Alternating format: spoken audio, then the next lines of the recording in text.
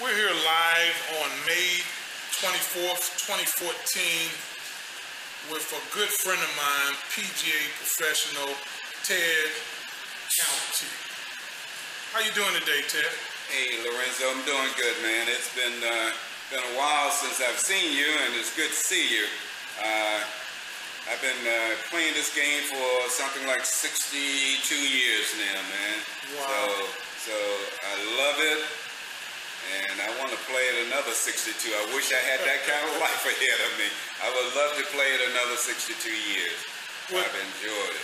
Well, Ted, we've been trying to get together for quite a while to get some of this out to the audience so people out in the country across the world can kind of see the time you put in the game and the joy you brought to so many thousands of golfers that you've touched with lessons, encouragement, and all those different things. Today we're going to just go ahead and let you tell your story, and so everyone can get an opportunity to see what you've done in golf. Well, yeah. Lorenzo, I started in the game of golf caddying at a country club, Prince George's Country Club. It used to be called Beaver Dam Country Club. And I started by following my uncle one summer to the golf course. I was about 11 to 12 years old at the time, and he used to go there to caddy. He was something like 16, 17 years old at the time. And once I followed him there and spent a day at the golf course, after that, man, he didn't have to show me the way. I lived in a little town in the country called Glenarden, Maryland. And from Prince George's Country Club, which was in Kentland, it's about maybe a little over a mile. And so it was an easy little hike for me. And once I learned how to go there, I started going every day during the summer. Man, I would go there, and very seldom I would get a bag initially when I first started. But after a while, after shagging balls for a while the pro there was teaching, I used to sit down with the pro, and he would say, or he would call me, he'd say, "Come on, let's go, I want you to shag some balls, so I got a lesson."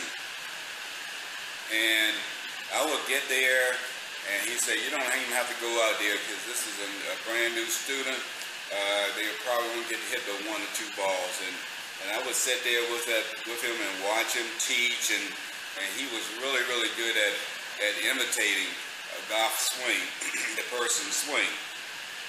So I kind of add that a little bit to my way of teaching, along with learning quite a bit, I guess, from watching him. Didn't think that at that time that I would ever be a golf pro teaching the game of golf. But I learned how to play.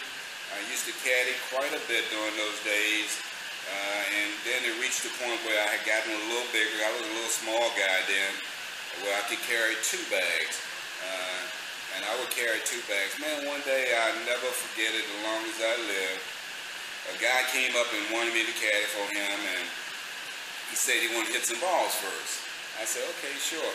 So I grabbed his bag, and we walked out, and he had his shag. I had his shag bag with him.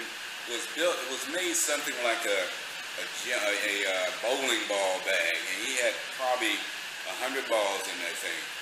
And back in the early 50s, when you went to caddy for someone, at least at Prince George's Country Club, there was no range per se. It was just going over to a field they set aside for that type of activity, for hitting balls, and so the person would dump the balls out and then tell you, well, go out a certain distance, and I would go out, and then he'll start hitting balls, and then if you want to go back more, you'll go back a little further, and you would always set the bag down so they have a target. And once they hit it, they very seldom hit it close to the target. So you're running back and forth and picking up balls, and occasionally I would toss a ball over to the bag, so when he wanted me to go back again, I would just pick it up, put it in the bag, and keep going back. So once he got through hitting balls, he wanted me to caddy for him, and I said, okay. So I'm thinking, okay, he's going to put those balls in the trunk of his car. Man, that guy put those balls right in that bag. And here I am lugging that great big bag, and I'm a little guy around the golf course with all those balls in it. I was so upset, man. If I was a bigger guy at that time, you know, being about 11, 12 years old, I mean, it's a grown man. You know, I would, man, that was the strangest, I guess, thing that ever happened to me as a caddy, you know. And basically, I was making money to help support the family. I'm the oldest of 8 kids, and they came like stair steps behind me, you know. After the first 2, me and then my sister next to me, and then after that was a little break in there, like 4 years, and then they came 1, 2, 3, 4, 5, 6, you know, like 1 a year. So missed a lot of time out of school because of that, because they were both, you know, my mom worked as a day work, working cleaning people's houses, and my father worked in the federal government as a laborer. So they didn't make a whole lot of money, and so that little bit of money I was making as a caddy, like 25, 50 cents a day, I'm sure it helped a lot back in those days. I would keep myself about 10 cents, because you could get actually a Coca-Cola and a hot dog, and it didn't cost you no more than about 8 cents, you know, back then.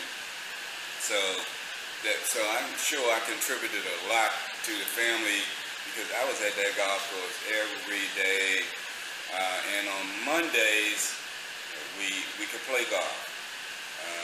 The golf course was closed to the members, and we would go out and play, and there would be 6 or 8 of us out there and playing together. And if you didn't have a golf club, in which I didn't have one, what we did, we would just say, hey, throw me the 7-iron, or throw me such and such club, and somebody would have it, and they would just, like I said, throw it. They would throw it to you.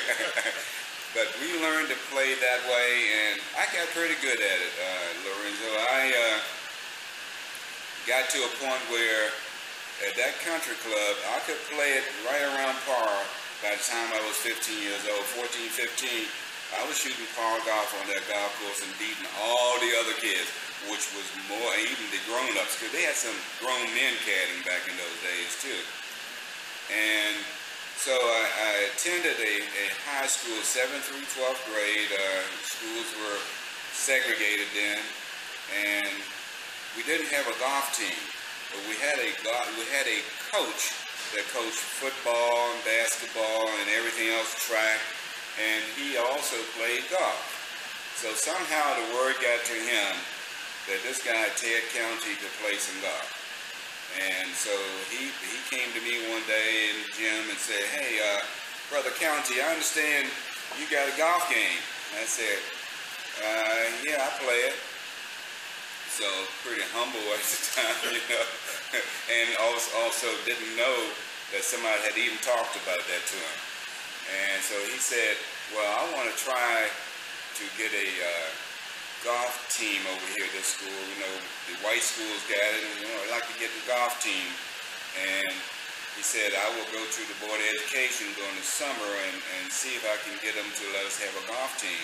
He said, but before I give you any credit to be as good as they say you are, he said, how about going out and one day bring your clubs in and we go play a round of golf after school, and I'll take you home. And I said, and he said, just one day you bring your clubs, right? I said, what clubs? I don't have any clubs. I said, matter of fact, I do have one club. And he said, well, don't worry about that, we'll rent some.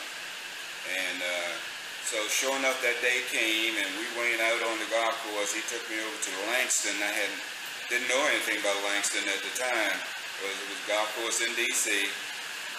And we played 9 holes, and we rented some clubs. Well, he rented some clubs for me. And we went out, and first hole at Langston is a par 5. I hacked it up, but I got a par because it's such a short golf course with that first hole there. As I got older, of course, it was easy to reach into. But I was able to get a par out of it, but I didn't play well. I was nervous. And then on the second hole, a par 4, I bogeyed that one. And the next hole, par 5, is a little bit tight and difficult. And I got a bogey on that one. So he told me on the next tee, he said, Brother Countee, we not in school now. So if you, I guess he sensed I was a little nervous playing with the coach. He said, if you miss a shot, mishit a shot, and you want to let off a little steam, you can curse. He said it's okay. And man, that made me relax. I felt so good after that. And I played the rest of the round even par. And he all the way home, Coach Freeman, if you knew him, he talked plenty of stuff. He was a great guy, great coach, but he talked plenty of stuff. And he was all the way home. Yes, sir, the boy said you could play, Count. Yeah, man. He said, you will be my team captain. He said, man, you got a golf game, you know, all that stuff pumping me up just like he did all sports, you know. But I was proud of what I did. He made me feel good about it. When school was out, he told me that he would try to talk to the Board of Education and see if they'll let him have a golf team over at Fairmont Heights. But the next season, when we went back to school in September, he called me on the intercom system to come to the gym. And I knew what it was for, and I was hopeful that he was going to say, yeah, we got a golf team. But the bad news was they wouldn't let me have one.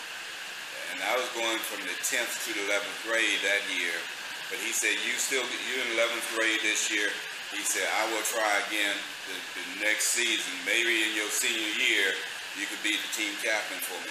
Long story short, they never did get a golf team until they got integration in that school. So I graduated, and once I graduated from high school, I didn't caddy, of course, anymore. Went to work and didn't actually hit a golf ball anymore till I had settled down, got married, and decided, you know what, I used to be a pretty good golfer. Let me go buy some golf clubs. So I will never forget that set either. I bought a set of J.C. Higgins from Sears and Roebuck, later became named Sears, and started playing golf. Practiced pretty hard. I know there was a field over by where I was staying by my house, so I would go over on that field a lot of times and hit little pitch shots and stuff.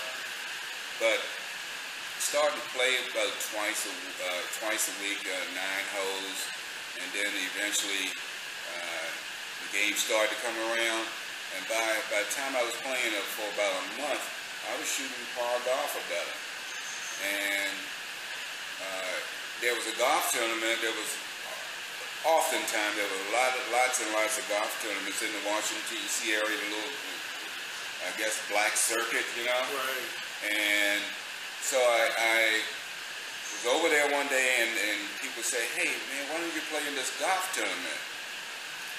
It was going to be a tournament at a golf course called Cobb's Creek in New Jersey or Pennsylvania. I think it was Pennsylvania. Mm-hmm. And I had never heard of Cobb Creek, and by then I'm 25 years old now, and just my first season back at playing golf. Mm-hmm. So I said, okay, I think I'll play in it. So there was a bus leaving D.C. It was a ladies' club called I think it was called the Green Ladies. They were giving the trip from Langston Golf Course to Cobb's Creek up in Pennsylvania, and it was a pro-am, so you got amateurs and pros playing in it. Mm-hmm. And so I signed up as an amateur. They asked me my handicap. I said, I don't know, but I can shoot pretty close to par. And so they said, well, we're going to put you in championship flight. So, okay. Played the golf course. It was just a one-day event. I played it, and I shot a 73. Won the championship flight. Lee Elder, who wasn't quite on the tour then, this was in 1963 or 4, he won the pro division. We played from the same tees, and he shot 72. He beat me by a stroke and won the purse. And I got this little cup. It was a silver cup, good size. It was nice. It was beautiful. It stayed around the house and it needed to be polished a lot. But that's one of the things that I can always look back to and say, hey, you know, I enjoyed my first golf tournament and won in my very first golf tournament, which a lot of people can't say they did that. Played quite a bit of golf around the Washington, D.C. area, and then there was a group of doctors that approached me because they knew about my game, and they approached me about turning pro and playing as a professional. And this is in the 60s. And I have a wife and a child by now, okay? And so I said, oh, okay. He said, tell me more about this. The first time I knew anything about being a pro, right? So they said, I said, tell me about it. What's the deal with me? How can that benefit me? So the guys said, these doctors, there was 3 of them at the time, but I think it was another 1 or 2 more that wanted me to turn pro, and they said that they would sponsor me in the tournaments. I said, okay, what else is involved? I mean, do I get a chance to quit my job and just play golf, and you guys gonna support my family? They said, oh, no, we just want to pay your entry fees in tournaments, and we will share the pot, your winnings. And I said, I got a job, and I can afford to pay my own entry fees in these tournaments. So I said, no, thank you, and just got up and left them. I said, that's not something. I was, at least smart enough to know that. First of all, I wasn't planning on making a career out of golf then. Right. And then you're going to pay my entry fee so I can play as a pro. And I don't think it was a whole lot of difference between what I paid to play as an amateur. And I said, no, it didn't make sense to me. Unless I knew that if I was going to give up my job, I need to have some money coming in. And they weren't willing to do that, so I wasn't willing to sign any papers saying that you guys going to take care of me and pay my entries in golf tournaments. And it was tough back then, wasn't it, Ted, for minorities to get into the professional ranks? Well, every day, every week now, golf is on TV, right?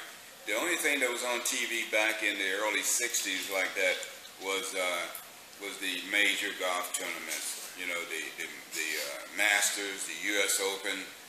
Probably, and I don't know for sure. I didn't watch them then anyway, but I do remember occasionally looking in through the window of the clubhouse and saw golf on TV. Right.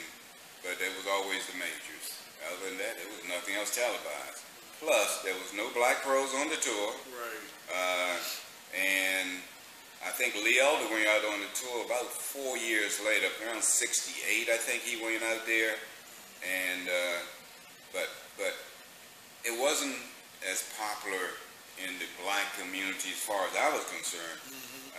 I just played it because I liked it. I was around it as a kid and got good at it, and it was a good way for me to get some exercise. Because if I remember correctly, I'm trying to remember when the riding carts came around. I'm not sure because I always walked. And I don't even remember when the riding carts came up to be, but it was a form of exercise. When you walk and carry that bag and swing that club, it's good exercise then. Yeah. After that, I had a pretty good career. Well, there's some other accomplishments. In 1970, I said, well, let me try this public links thing I've been hearing so much about. Okay, so the Washington, D.C. area, which, you know, of course, that was where I was living at the time, and had their qualifying for the public links at a golf course up in Baltimore called Pine Ridge. Again, I'm going to a golf course that I have never seen before, never played before, and I'm going to see it for the first time qualifying, okay? So I went up there and got lucky and sure enough qualified. I didn't earn it easily though. There were only 3 spots, and 2 guys had tied for first and second ahead of me, so I was tied for third, and that was only 3 spots. So there was a playoff between those 2 at first and second. They beat us by 1 stroke, and then the third and fourth place were playing for that last spot, and we went, and everybody around, you know, if it was, man, even if you didn't play golf, it seemed it was. I didn't realize so many people were so interested in watching the playoff. Wow. So everybody around, man, came to follow us around that golf course, and the 2 guys tied for first place. One won it on the first hole, so it was over for them. But nobody went back. We were right behind them teeing off, and we played 3 extra holes. I won it on the 3rd extra hole. So got to go to Pappy-Go Park in Phoenix, Arizona, to represent the Washington, D.C. area in the national finals. Did not make the cut, but I did shoot the best score of the Washington, D.C. guys. Cutoff for that was at 150, and I shot 77 my first round rather, and which was the first day. And I said, well, and they had projected the probably cut would be at 150. And I said, heck, that's going to be a piece of cake, because I really felt like I played so bad that with that 77, it was like I hacked the golf course up. But it was a 77, and I met Bill Dickey, who lived in Phoenix. I met Bill Dickey that year. He came over and he gathered all the black guys up, and we went out to party with him over his house, and swimming and stuff. And the next day I had a late tee time. I said, hey, I know I'm going to make this field, you know. At 150, I shot 77. I know I can shoot 73 or better on this golf course. I shot 78 the next day. But like I said, I still had the best score amongst the guys from DC. And other than that, after that, I was also in a golf club called the Oxen Blades. We had probably the biggest golf tournament in the Washington, D.C. area every year. The largest purse, pro purse, and I'm talking about black tournament now. And also, so we had Pro-Am every year, and you know, first prize was pretty good size for a tournament of that nature. The biggest, nothing was bigger than that anywhere around. You know, when you went to Jersey to play in Bill Bishop's, or down in Durham, or wherever you went, Teddy Rose tournament, that was still the biggest purse. We had the biggest purse. And so in that tournament, I won a few times. I won and then when I turned pro, I didn't turn pro till 1990. I was already 50 years old, okay? And when I turned pro, I played in some tournaments. I tried qualifying for the U.S. Open. Missed it, but twice. I tried it twice. Missed the being in the playoff by 1 stroke each time. And I can think back, man, wow, all those strokes I wasted, you know, out on that golf course. And you know, Lorenzo, I don't get nervous in golf. I never did. I never felt, well, I did as a kid, but as an adult, I don't feel the pressure. It's just something that I know I can do. There's nothing new playing golf. It's a game that I played before. I played it for a long, long time. So what do you see being nervous about it? You know, it's nothing. It's nothing to be nervous about it. You can do one or two things in this game. You can win or lose. You can hit the ball or miss hit the ball. That's it. That's it. So, and tomorrow you're gonna wake up. Your family's still there. Your friends are still there. So, hey, and that's the attitude I teach. When I teach the game, I try to tell the people to relax. There's nothing. It's a game that you're supposed to enjoy. So, I want you to play it until you're not able to walk anymore and enjoy it. So, be good. I want you to be good now. I'm going to get you. There has never been a person that I didn't dedicate my whole ability to making them as good as I could make them. And I'm still doing that today. I'm teaching right here in this facility right here, East Potomac Golf Course in Washington, D.C. And I'm still as passionate about it now as I was when I first started. Well, Ted, that's a great cut in right now. You've told us a lot about growing up in golf and caddying and getting families started and looking at the professional ranks. And we're going to take a quick break here and then go back into the people you've taught, the people you've touched. I know you've done a lot with youth, and we'll talk about that after this break. Yeah, we're back here with Ted Countee at May 24th, 2014. We're here at East Potomac Golf Club in the Washington, D.C. area.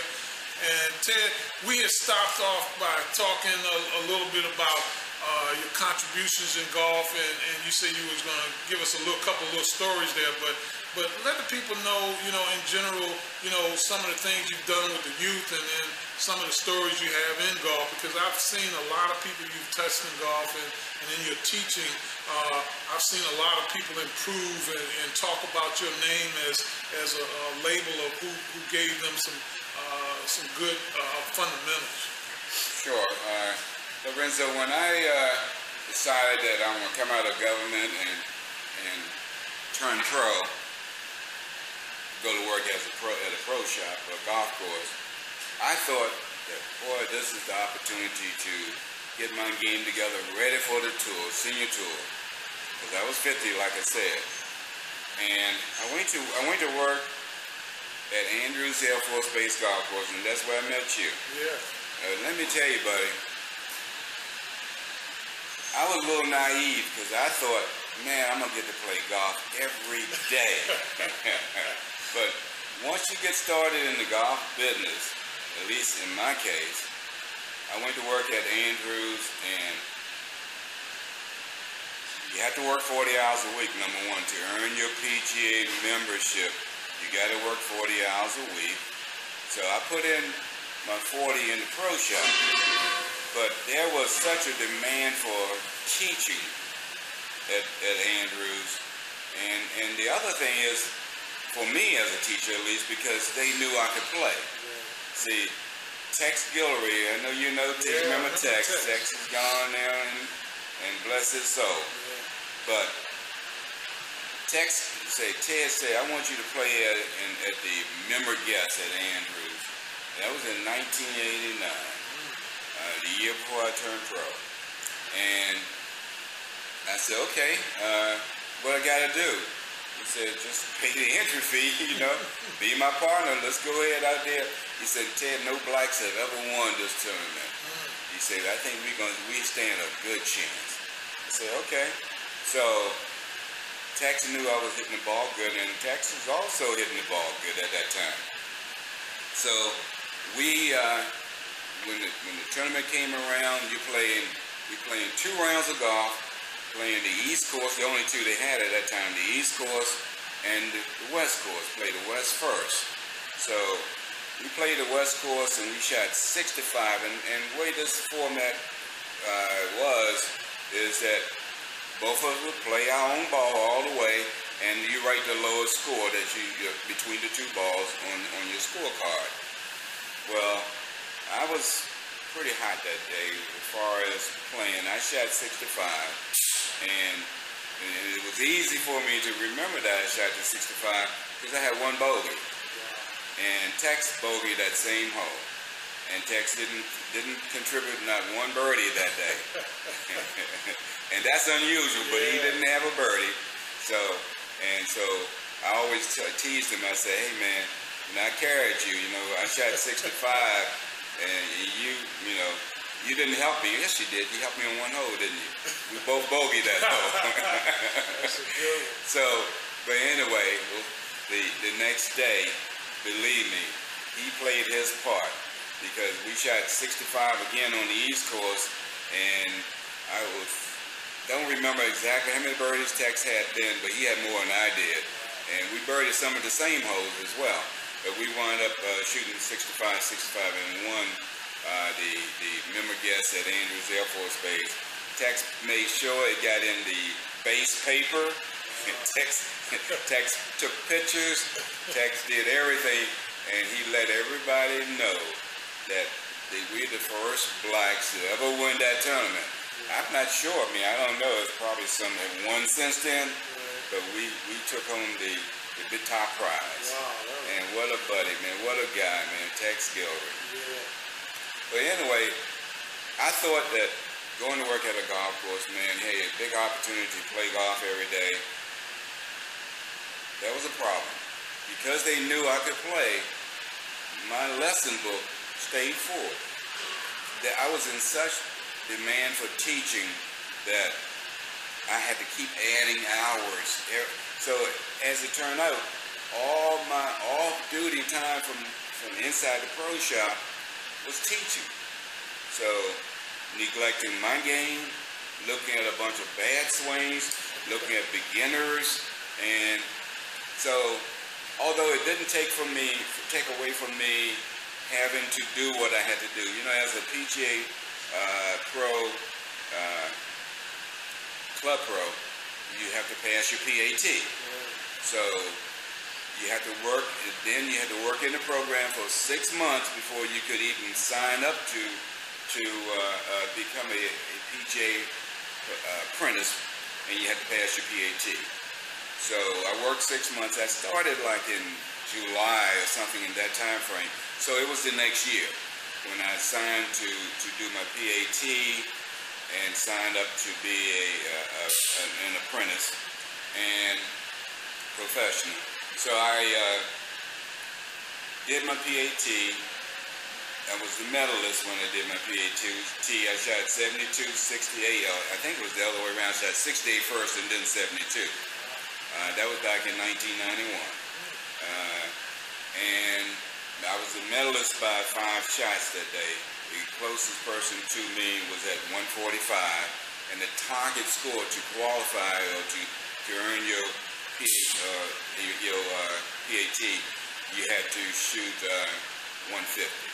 I shot 140, so that was a piece of cake for me because my game was still there at that time. I could really still play well. But over the years of teaching, and remember I had mentioned earlier about trying to qualify for the U.S. Open, senior U.S. Open, and missed it by a stroke each time. At that point, with the demand for teaching, I decided that, you know what, it's no use me trying to get on the tour. I gave up on that idea at age 52. I said, I'm going to be the best teacher I could be.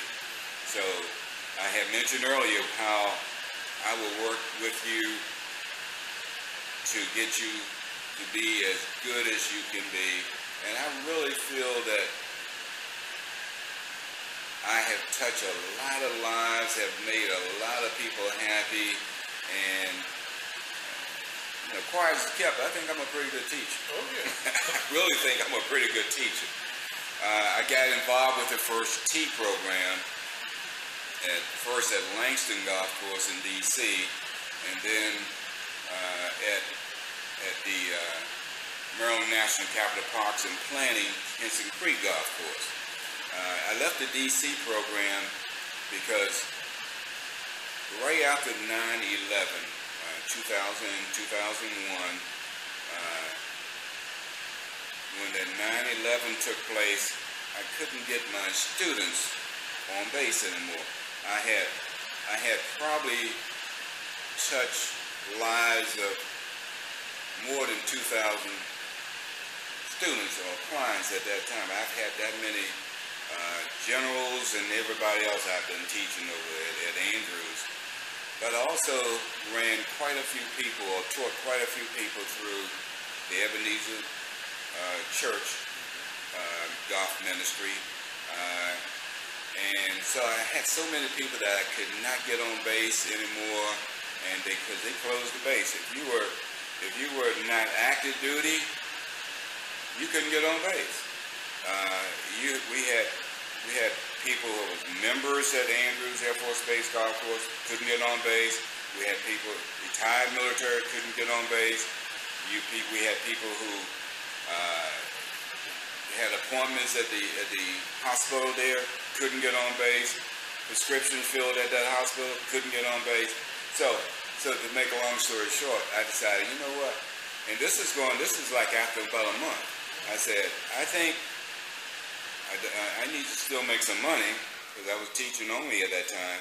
I said, I'm going to go down the street from where I live. There was a golf range down there called Golfzilla, a driving range, and I can get my people to come down there to teach them. And sure enough, I did. They all followed me wherever I went. But at Golfzilla, they had the first tee program getting started, and they were looking for somebody to teach it. And so they heard of me being down there, and they figured, okay, Golfzilla is the closest range to Henson Creek Golf Course, who did not have a range at that time. They do now. So the first tee kids that was going to come out of that facility wanted to be taught down at Golfzilla driving range, and they seeked me out to teach it. And so I had that program. And when I moved out of the Maryland area, moved to Florida in 2004, that program, at the time I got started with it, was something like maybe 20 kids. And when I left to go to Florida, and this was, I think I started that program teaching it around 2001. Well, yeah, 2001. When I moved to Florida, I had over 125 kids in the program. And a lot of, and I won't say a lot of them, but one kid won the all-county championship that I worked with until I left to go to Florida. There was two sisters that went on to college on a golf scholarship. There was several guys went on to college and played on golf scholarship. And I think I had a small role in contributing something to that, because I had them with me for about three years or more, and I had some of them that came in the program at the time, somewhere like 6, 7, 8 years old, and so on. So I helped them quite a bit, I think. When I moved to Florida, I went to work at the LPGA International, and learned quite a bit more, because I worked close to top 100 teacher named Craig Shanklin, white teacher, that I had the opportunity to meet and work beside. And so I just feel like over the years I've dedicated myself to teaching and to be the best teacher I could be, and gave up on the idea of trying to get on that tour after a few years of working in the field to become and I went on to earn my card to be a PGA Pro, and I still have my Class A. So that's pretty much, and right now, like I said, I've been 8 weeks now from up here teaching at the East Potomac Golf Course. As an old man, I'm still teaching. Hey, you're still doing it. And still helping people to smile and make progress, and I enjoy it. I want to just keep on teaching as long as I can walk. I think one of the things that God put me on this earth for is to teach. So here I am. Well, Ted, that's great. In closing, I'd like to ask you a couple of questions. What do you think was the most frustrating part of golf for you, and what you think was the most rewarding for you? And then I want to leave it with what do you think it takes to be a great golfer? Okay. Most frustrating thing for me was, I guess, over the years, teaching the game. I didn't get the opportunity I was going to say I didn't get the opportunity to play the tour, but I guess it's hard for a black person to get a job, head pro job, at a good country club, a good golf course. I mean, they'll bring you on as a teacher or as an assistant professional, but let me tell you, it's hard to get a job as a head professional in this business. Well, when you think about this business, for example, let me give you a good example. When I did my business school one, they changed the program since I got my card, but it was business school one, business school, PAT, business school one, business school two is what you went through, and then you had to write an essay almost and do your membership interview. Business school one, when I went there, I was in Lexington, Kentucky. I'm sorry, no, that was business school two. Business school one was in Callaway Garden, Georgia. I got my books in November when it started getting real cold. So I had time to study the books. It was something like about 10 books that you had to read from cover to cover and remember as much as you could, because you're going to take a test. At the end, then you go away for a week. And I went to Callaway Garden, and when I got there, Business School 1 and Business School 2 was taking place there at the same time. It was one other black person in Business School 1 with me, out of probably about 3,000 PGA assistant pros, apprentices, because we were apprentices then trying to get to be a Class A. Out of 3,000, you had 2 blacks. And this is not far from Atlanta, Georgia, right? In the Business School 2, I happened to stick my head in the door a few times. There was one brother in there that I saw out of another 3,000 or more, okay? So you can say that, and probably still today, that you're going to have an awful lot more, as you well know, white pros than black pros. Black pros are not too plentiful, right? And same thing on tour, if you think about it. And then when I went away to Business School 2 in Lexington, I'll get back to it, and when I went there,